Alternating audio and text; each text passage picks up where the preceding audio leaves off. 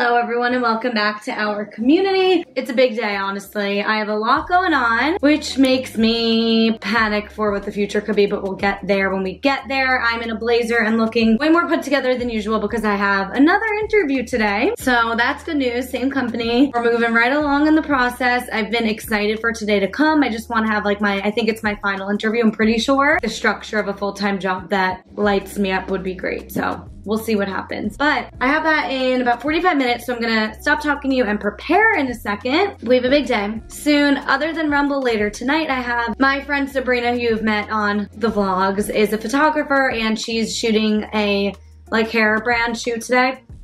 And they were asking for a videographer to help with TikToks, Reels. So she referred me and they hired me. So hopefully I'll be on site with Sabrina, which would be really fun today and tomorrow, just for like 2 hours each. Gonna bring my professional camera with my cool wide angle lens and get some like vertical content on the professional camera for Reels and TikToks, and I have to edit them as well. So I'm getting paid a pretty penny for it, which is exciting. We'll see what happens. Crossing my fingers for a good interview soon, and I'm gonna go prepare for that. Exciting day and week ahead. Speaking of coffee, my best coffee shops in New York City video just dropped this morning, so it'll be up when you see this.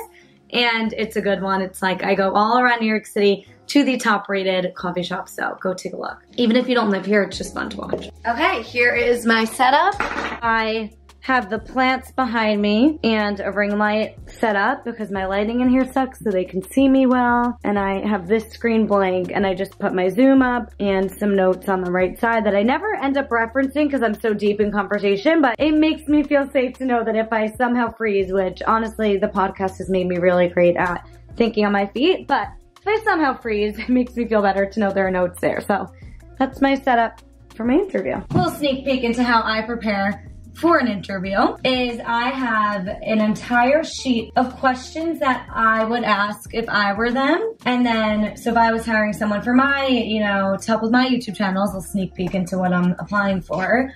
What questions would I ask, given like a looking at the job description and everything. And then I also write down notes about the job description, responsibilities, just so that I don't know, it just helps me prepare. And then I go to glassdoor.com and I look up a recent interview questions to get a sense. I answer those. So I just have like answers to a bunch of questions that tell me about yourself. I bullet out like kind of my resume bullet points, honestly, so that I don't skip anything. Because when they say tell me about yourself, I just take them through my journey of like, here's where I graduated from college. Here's each of the jobs and why I moved to the next job. So I just bullet that out so I don't skip a step. Again, I don't always look at it, but I like to know it's there and it just helps me prepare in advance.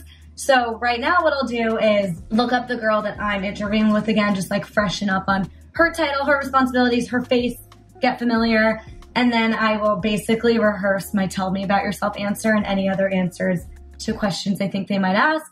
I've had 5 interviews already with different people on the team, so I have a good sense of what they're looking for, what questions they're gonna ask. So I kind of just like practice my answers, but it all really goes out the window once I'm in conversation.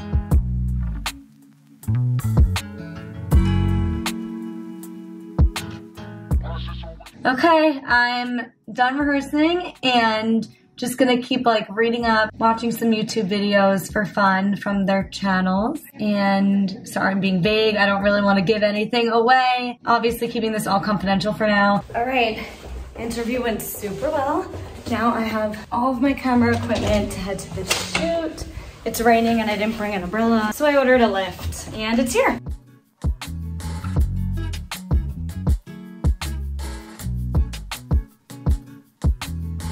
My camera's in this big bag, so I'm using my phone. Sorry if it's bad quality, but let's go.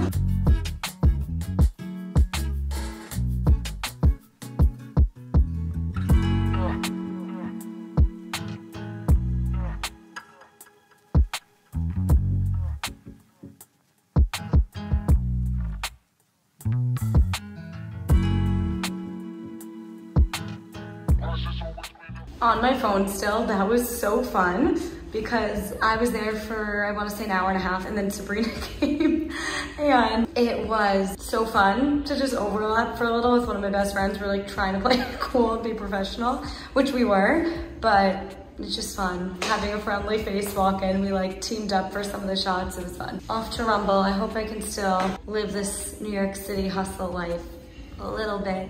Get my little creative fix still.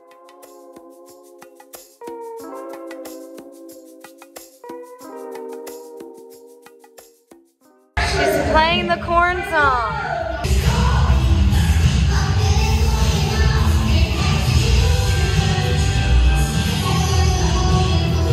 Good morning. It is Thursday. Yesterday was basically the same day as Tuesday, just reversed. I had the morning shift at Rumble, so I was there since 6:30 a.m. and then I went right to the video shoot, had another interview, and that was the day. And then I had therapy and I was so drained. I slept till 7:30 today, which is an hour later than I usually sleep. It's not really sleeping in. I'm exhausted. But I'm gonna go to Sydney's F45 class. I haven't even had a minute to work out the last few days and I'm super anxious and drained. So between getting a workout in for me and then also like seeing Sydney after and grabbing a coffee, second coffee, maybe I'll get a matcha, and like venting to each other, I think it's much needed. And then I'm just gonna like cancel my podcast recordings today. I can't talk anymore.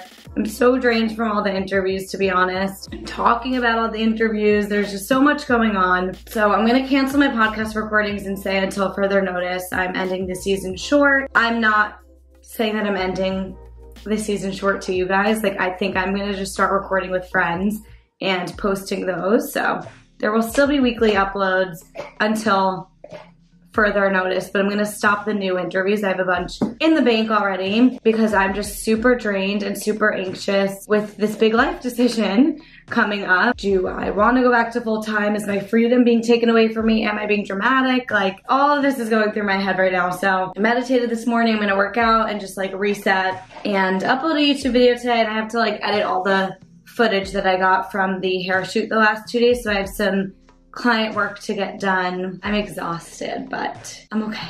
All right, let's go to F45.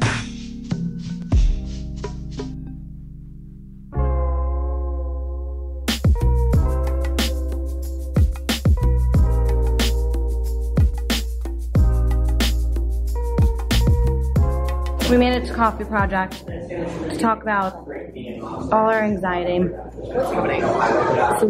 Oh, okay. I have to tell you the viewers this.